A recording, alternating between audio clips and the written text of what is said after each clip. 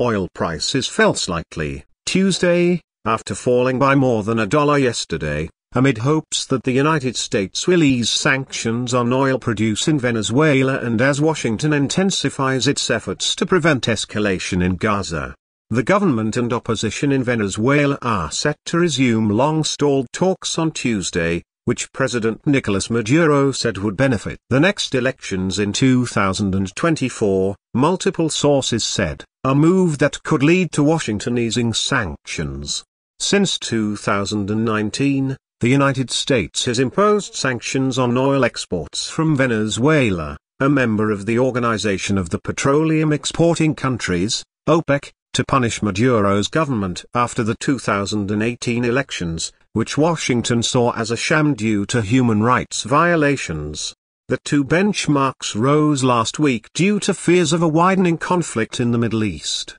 with Brent crude rising 7.5%, the highest weekly gain since February. Partner